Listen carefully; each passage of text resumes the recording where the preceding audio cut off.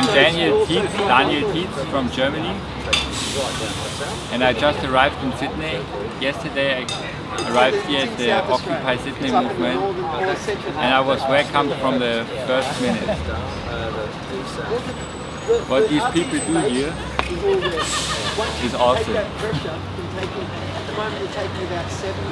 This community is very peaceful, greets all the people walking by. They share information with people who want information, they ask the questions, but always stay friendly. They do not force people to listen to them.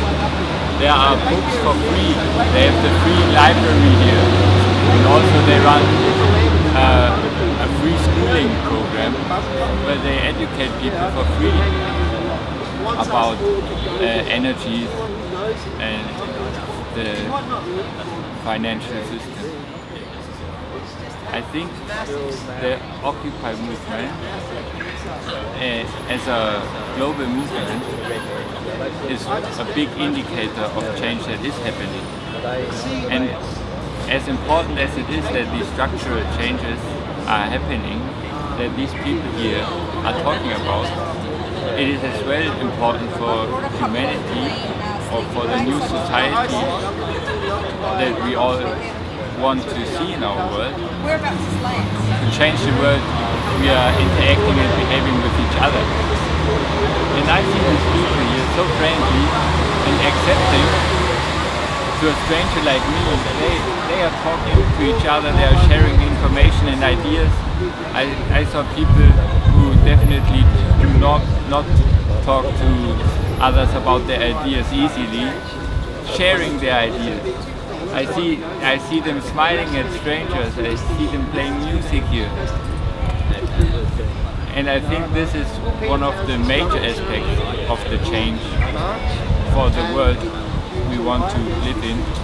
The change of interacting with each other, the change of interacting with ourselves maybe. Because the structures that are part of this world, the structures, that the ruling structures and the need to control need to be understood, to be changed.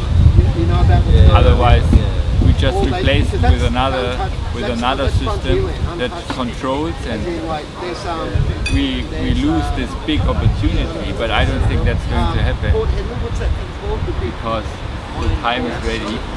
We have the internet, we have the global movement.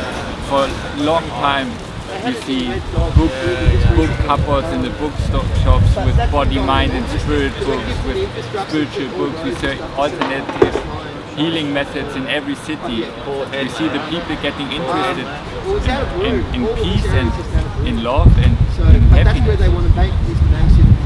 And I think it is time for the people to reflect on themselves, and I see the people doing this.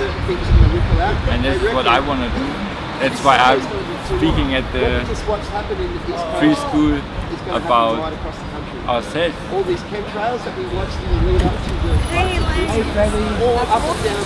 I'm very happy to be part of this, and I thank Occupy Sydney as well as the whole world for the effort and the joy and the change and the world that I may experience as my own. Thank you.